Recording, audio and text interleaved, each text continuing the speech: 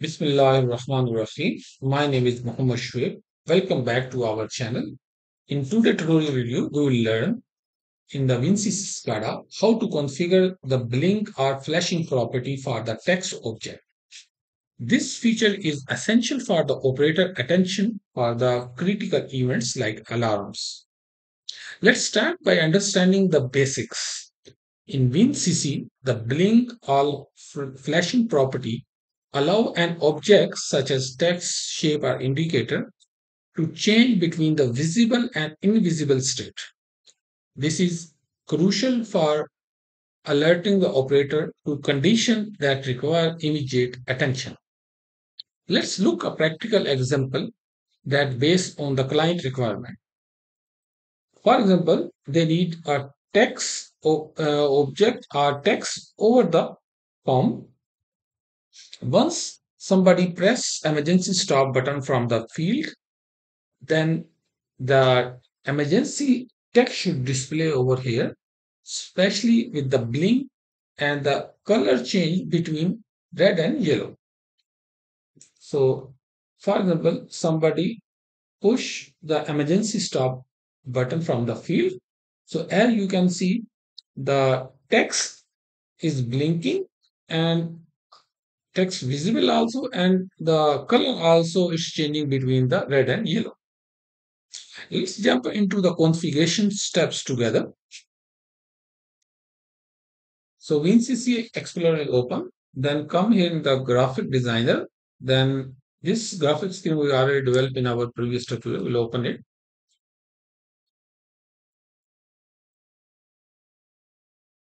So now we'll select the static text and we'll place here over the form and we'll change the text like I'll put emergency stop.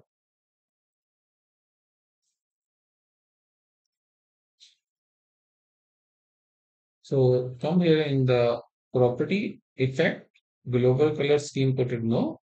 Then come in style, in fill pattern, just select the transparent and select the line weight to remove the border. And now come here in the font size, I will just put it 20. And I will change this color now in the text font color black to red. So I will align. Okay. So come now the first step I want to hide this once the normal click and display. No, it should not visible in the normal state case. So when it should be visible once the emergency stop button somebody press from the field. So then I have to put the visibility first property visibility right click dynamic dialog, then select the tab and select the POM1 emergency stop tab and select the data type boolean. So I want it should display only once the POM1 emergency stop tag is true. Otherwise, it should be visibility should be false. That's the first thing. Second thing, now as per my client requirement, I want to change the color between yellow and red and with the flashing capability.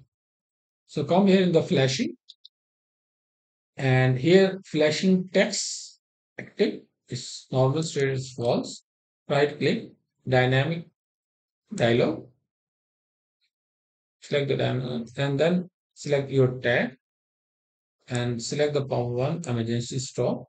Then select the data boolean and double click here.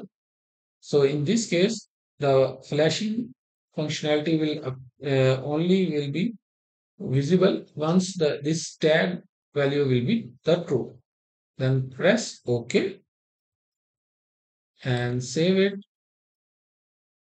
and run it. So our runtime is open now. So I will open the simulator. Now I will turn on input. Suppose, for example, somebody pushed the emergency stop button from the field and the input is true. So as you can see, now our text also visible and is flashing between the yellow and red color. If I will press it off, so our text will be hide.